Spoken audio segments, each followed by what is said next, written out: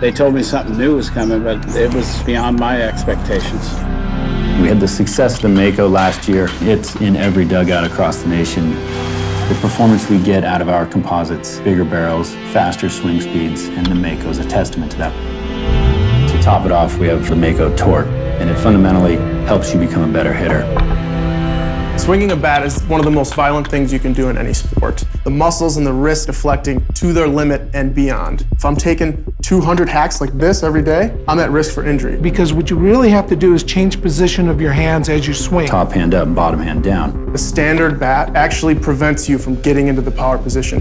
And once your wrists start to roll, you guys know you're not driving the ball, you're not making solid contact.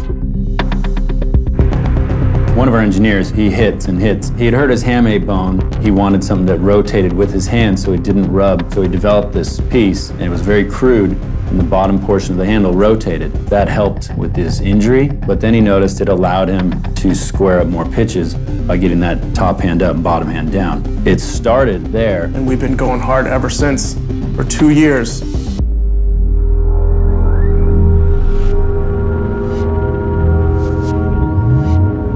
Obviously, you see the Torq handle and notice that there's something dramatically different about it.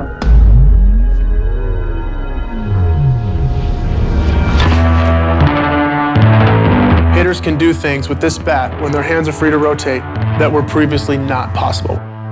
There'll be 2 places where you have an advantage. The first one is you can keep your hands inside the ball. Getting you into that hitting position. You can get shorter to it. Inside pitch that I got to that I normally don't was We've hit the ball for the first time all year. The second advantage occurs at the end of the swing. It delays the wrist roll.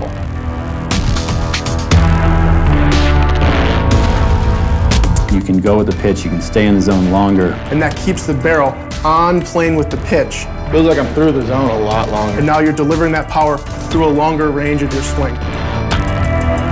The barrel staying on the ball longer. Boom, there's palm up, palm down. I've seen improvements right now in 45 minutes or an hour. Any hitter will tell you they love that moment when you make perfect contact and you got perfect timing and you just know you're going to hit the ball solid. With the Torq bat, that's going to happen more often.